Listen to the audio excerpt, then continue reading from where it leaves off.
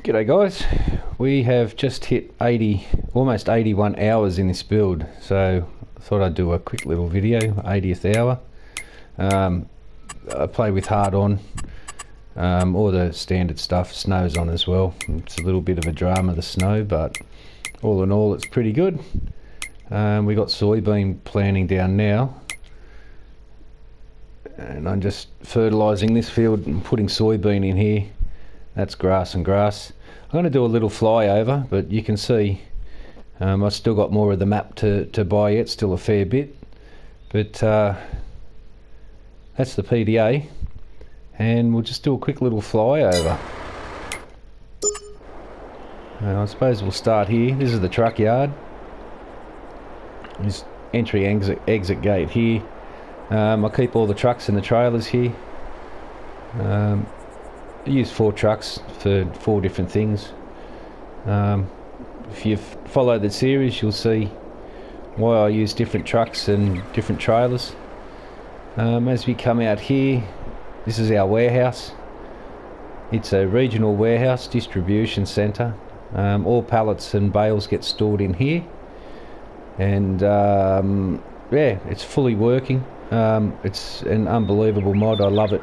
I've put this ramp in here. We can now get inside with a tractor. This is was the only way to get in and out, but obviously nothing bigger than a forklift would fit in there. So I put this ramp in, and it actually works a real treat. This dock leveler sits on top of this one, and it's just super smooth to go in and out. So yeah, that's another part. This is the old truck yard.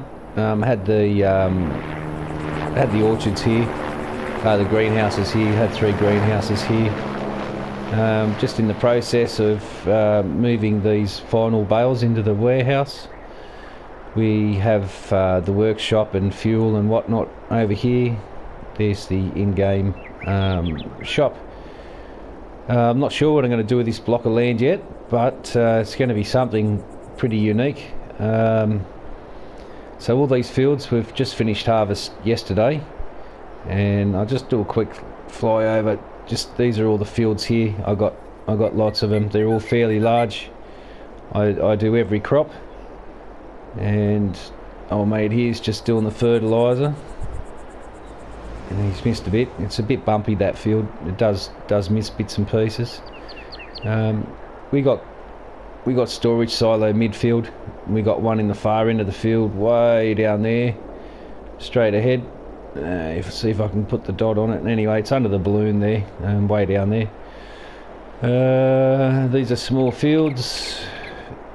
This is the main farm area. We've got soybean getting planted in here right now, so old mate's on his way. It's a grass field.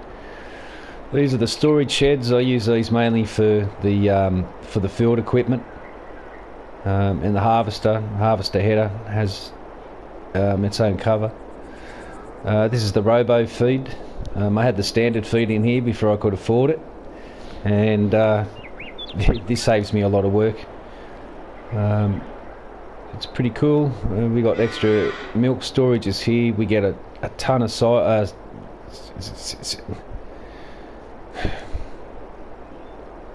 my brain, I'll come back to that in a sec. Slurry, we get a ton of slurry. This is where I keep some straw bales and the straw blower to put the bedding down for the cows. We got more slurry. We got so much slurry here, and a lot of manure. It's the main silo. Everything comes back to here before loading up and going off to the sales. These guys here, they could do some straw top up. These are the bulls. They're now 4 months old. They're not ready to breed yet, but they're doing pretty good. Over here we got the corn, the old cornfield. It's ready to reseed. We got another field, grass field here.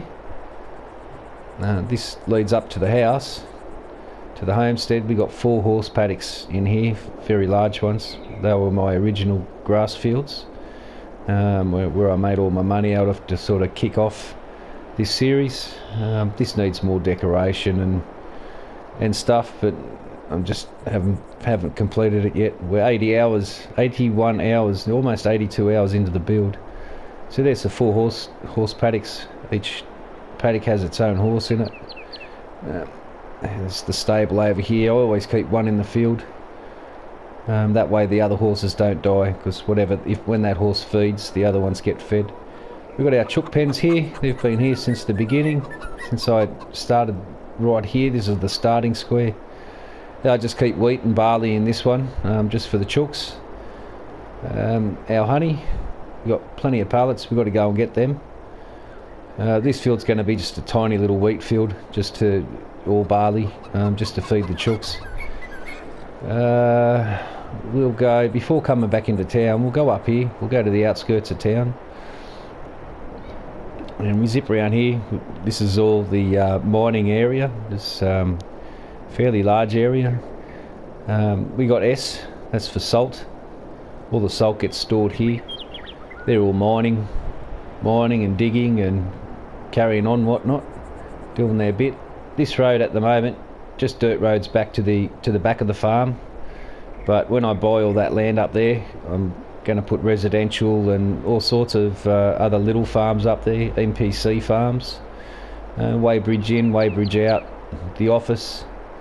F for fertiliser. This is where I come and drop all my granuled fertiliser off from my production factories, which we're about to go to.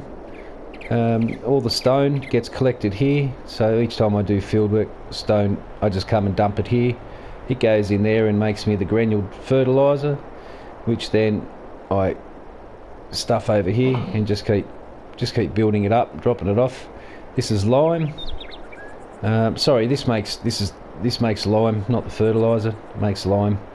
Lime goes straight across the road. Dump it in there. This is where the sugar beets go. I do sugar beets every season. We get granuled fertiliser out of that fella, and he goes down and dumps over there where the granuled fertiliser goes. Slurry, beets, all the standard stuff goes in here. Liquid fertiliser gets made here. Water and granuled fertiliser gives me the liquid fert. I do want to put a I might do it now actually. I've got 218. I've got enough money for it. I'll just quickly do this. We're just going to have liquid storage over here in a silo. We only need a small one. Actually, I'll put a big one here. We do have that one. I don't know if that does liquid. Anyway, it doesn't look like it does liquid. I don't think it does. I won't worry about putting one in yet. I want to keep this video as short as I possibly can. Everything has power. That all runs from the shop. So the power lines are all legit. They all run and feed everywhere. This is where I had olives and grapes.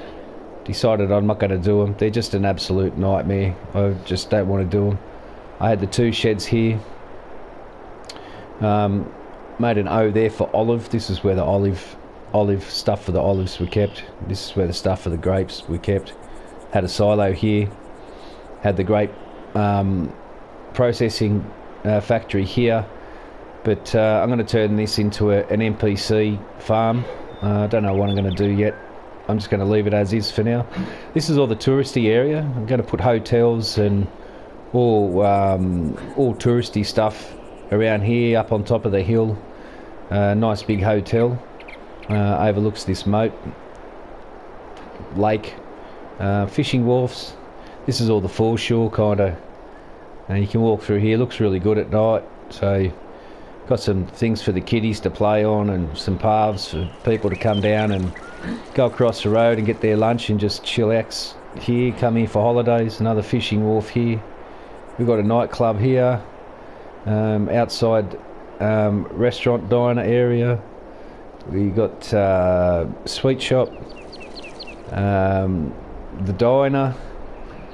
We have Ma Familia restaurant. It's a good restaurant. This one looks fantastic at night. Or the banner there, the Ma Familia banner, it fluorescent glows and flickers different colours. It's really cool. got the bakery here, so we've got some storage. We'll shoot around the back. I've got to put the hotel and all that in yet. Farmers market is here. It's not quite finished. I'm still in the process of finishing this off. They share a common service driveway for deliveries for the back of the shopping centre. So this is the shopping centre here. Plenty of room for the kids to come and have a play while mum and dad are in there shopping or whatever. And some areas that people can come and have their lunch if they don't want to go down to the foreshore. We've got our wool production down here. That bring our wool here and it turns it into cloth, which then goes over here to our tailor shop. And we've got the grain mill here, which we're ready to pick up some pallets from. This is the cereal factory, or the back of it, back of the cereal factory. We don't have anything ready here as yet. Go across the road, we got the dairy. They bring all the dairy down here, all the excess milk gets stored here. No other crop goes in here, it's just milk, milk only. And we've got butter, unsalted butter on production run. They're ready to go. So we're going to be collecting all those pallets today. Yep, we've seen that one. This one here is, we'll come and drop all the grass in here and it ferments it into hay. The hay then comes over here. We turn that into silage. And silage and hay and straw go over here. This makes my TMR. We've still got enough in there, just. And we're back at the warehouse and the old truck yard. And the power that I was saying runs all the way to the power box here. So yeah, it's been a legit build. It's been a realism build. Although I have used a few, I've put a cut through road here. I've got to pick these trees up and stumps and that. I have used the auto baler a few times, and I've used the auto rigid truck to pick up these little pallets. I think I'll continue to use it that way. It's not exactly realistic, but if I was to go around and carry a forklift with me and pick every single one of these pallets up and put them on, I'd be here for 5 hours. There's 26 production and sales points on this map. It's absolutely huge, humongous. It keeps me extremely busy, ridiculously busy. So there it is. So I'm going to get back into work now, and yeah, off we go. Take care. Hope you enjoyed it. Like, subscribe if you wish. This series has got a long way to go, and hopefully some of you might get a few tips along the way, or share a few of your tips with me. So I go live every single day. Take care, and see you soon.